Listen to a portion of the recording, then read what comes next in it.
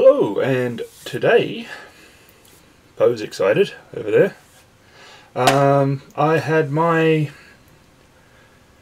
Doctor Who Judoons arrive. I still find this really sort of interesting, the way this is all coming together, because the game itself isn't out. We don't yet have the game, and we're getting the miniatures for them. Which is fine. I'm enjoying the miniatures immensely, but I don't remember many games that have been released quite like this, where you've started to have your expansion packs, you know, sort of coming out without the base game. But that aside, if you're a Doctor Who fan that paints miniatures, I cannot imagine why you haven't bought any of these. It's covering all the eras from the first Doctor to the 12th. It's going to have all sorts of different villains and heroes and companions. The only thing I can understand is some of the companions, like when I reviewed the 12th Doctor's pack, some of the companions are a little less exciting from that side of things, and only because, like Rose Tyler, who's in the 10th Doctor one, and Martha wear regular clothes, essentially, so they're not as exotic as some of the other characters that you will get. But for a completionist and that, I mean, the characters themselves are cool, so I have no problem with them doing it. It's not like that. It's not a problem with them doing, you know, the female or male companions that are just regularly dressed. It's just they're not quite as exciting as some of the others. But that aside, I still think it's cool they've done them, and for a completionist sort of thing, it's pretty awesome.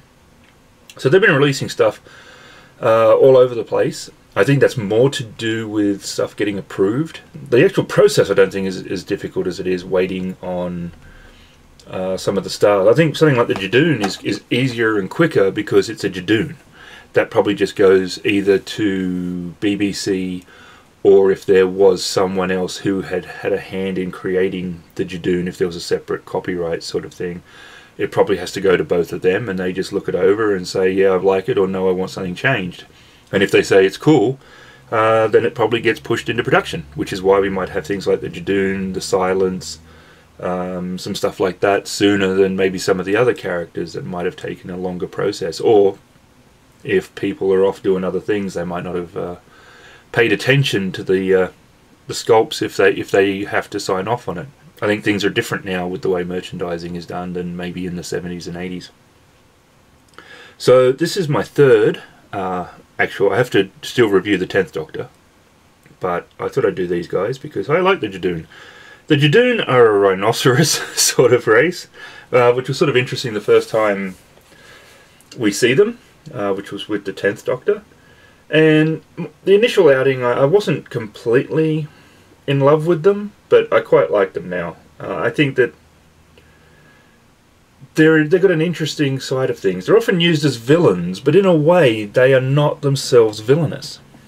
If you break the law, their punishment is harsh and swift, but they are actually massively law-abiding, and when they would come to Earth, they will follow Earth laws. They are massively sort of obedient when it comes to the letter of the law, which makes them harsh when things are broken, but they themselves are very law-abiding. So they're not actually evil. They're not like Cybermen or Daleks, anything like that. The problem with them is that they are so harsh with how the legal system in their eyes can work, but also that because they will follow mission parameters to the letter too, people can be hurt, you know, sort of connected to that, where they don't see a problem, or something no longer becomes their concern.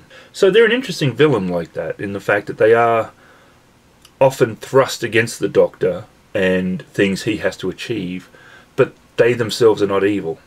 So this was an interesting little pack. The companion ones are a bit bigger, the actual box. And one thing I like, compared to the Fantasy Flight ones, which needs to have a blowtorch that is powered by a supernova to be able to get into, these come wrapped in plastic in a nice little box. Now the other ones were nicely sort of contained, but I can hear these moving around, so don't let kids use these. These are, I mean, it should be obvious, but kids are kids, and they will do all sorts of weird and wacky things that they think is a brilliant idea, and they will. So the back, their own throat, features 3 pictures of the ones you're going to get. and they're unpainted, so these ones are painted. And then a little bit of information on both the game, which is Time in the Vortex, I think, is how it's actually... Into the Time Vortex, I'm sorry. So it's join the Doctor and his companions as the TARDIS plunges into the Time Vortex, a swirling ocean of seething energy whose distant shores lie at the ends of space and time itself. Encounter and defeat Daleks, Cybermen, Weeping Angels, and more in this tabletop miniature game. Dare you venture into the Time Vortex? Okay. Judoon are single-minded in their pursuit of the law. These black-armoured rhinoceroid bipeds serve as a mercenary intergalactic police force affiliated to the Shadow Proclamation. Known for their strict adherence to the law and their brutish application of it, the Judoon have been harshly but accurately described by the Doctor as logical but stupid. Judoon carry scanners to identify their quarries, translator devices to communicate during their inquiries, and powerful energy weapons capable of incinerating their foes. Model supplied unpainted, paints and glue not included. Contents may vary from those shown. Okay, so opening up the box, let's see. It's kind of tight. No, I'm not going to make a joke. Not going to make a joke. Okay, I don't actually need the box, so I'm going to kill the box. The Doctor would have said ham-fisted human, lacking in elegance. So like the other one, it comes in this pretty little Time Lord kinda plastic case. Doesn't look like there's any sticky tape, so it should just slide out. Oh, it's a flap. Okay, so they are... Each one is in its own little cubby. And that's kind of cool. So I guess there is some protection there. They didn't leave their cubby at any point to land on each other, so they're not banging off each other, chipping each other. So there's no damage like that. And the base is plastic, so it shouldn't have hurt the metal figure within. They come on very small bases, which is not very good for balance. They tend to be, very easy to knock them over. But each one comes with a standard Warlord Games Limited plastic base. Anyone who plays bolt action will be very familiar with these. It's the same one, I think, that comes with the bolt action World War II figures. So you can then simply glue them with super glue down onto it. I guess the other good thing with that is, as it's going to be a game, this is going to give, except for large figures, every figure will have the same size base. I don't know if the other ones came with this actually. I'll have to look. Looking at my 12th Doctor ones, there's no bases there. Now, I'm going to have to look in the 10th Doctor box because I'm actually now not sure. Did I not glue them on there yet, or did they not come with them? So I'll have to look. So we have 3.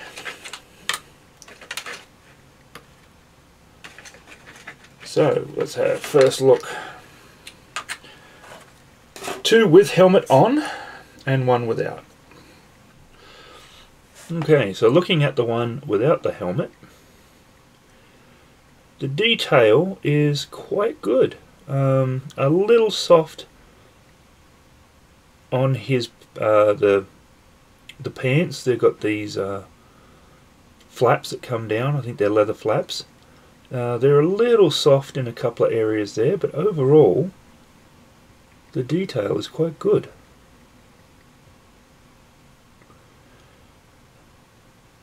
Not terrible join lines, mould lines. There's not a whole bunch of that sort of stuff. The face is not bad at all. There's some teeth. They could be a little bit more defined, but they're not terrible by any stretch. Slight mould line on his arm, but that should be not too hard to remove. Good detail on the eye, like the eye shape is there. The back armour is excellent. And not, yeah, just not much cleanup. Little on the ears, just a little bit of scratching off the excess on the ears, but there's not much at all. His gun holster would have been awesome if it was hollow, which it's not, but that's a minor complaint, and it's not a deal breaker. The first of the helmeted ones is with his pistol out, and he's in a much more aggressive, ready to take on anything and anyone. And his detail also is excellent. I mean, it should be the same sort of quality as the first one, but there's one bit of flash. Again, the mold lines are not that bad. Little one, I think, on his helmet. Yeah, there's a little one on his helmet, but you've got to tilt it into the light to see it, so it's pretty faint. Nice detail on the helmet. Nice big panels to paint. Detail on his boots overall is good. Yeah, I was going to say that they could do a little better, but actually the boots are pretty good. The gun isn't bad at all, but it does touch the main body, and both those pieces sort of blend together. There's no separation between the gun and the main body. So if I was going to change anything, if I would have done that, I would have had the gun slightly off from the body so that there was a bit more detail. Because that's really the only place where this falls down. Is the gun at the front's not bad, but it just sort of touches straight into the body, and it just sort of loses some of its definition because of that. And the last one, he has his scanning device. Again, there's a tiny bit of excess metal flash there, but that was easy to remove. His boots aren't bad. His gun's in the holster. Tiny bit of excess on the fingers. Tiny bit on one of the leather bits there, like come down from the front. But overall, these are another quality pack. I think these came to about 20 bucks for me for 3 figures with shipping. So that's not too bad. Yeah, I like them. I haven't decided on colours yet. They are pictured as black with some red, but I'm thinking of maybe doing red and some purple, just to be different. So there you go. I think these are quite good, and if you're a Doctor Who fan, I don't know why you haven't got them yet. I hope this line does really good. There's so many cool characters and so many cool companions, and just people that they met during the seasons, that it'll be cool to see so many of them made. Once they've sort of done the base companion sort of packs, that they can then start to branch out into some of the other more I don't want to say obscure characters, but some of the ones that are a bit more, different. Like the Queen of England in the floating country state, that sort of thing, the sort of sci-fi city. I thought she was really interesting. Something with her would be cool. I think she had a helmet as well, so you could have a helmeted figure and then the exposed head. So there you go, the Judoon.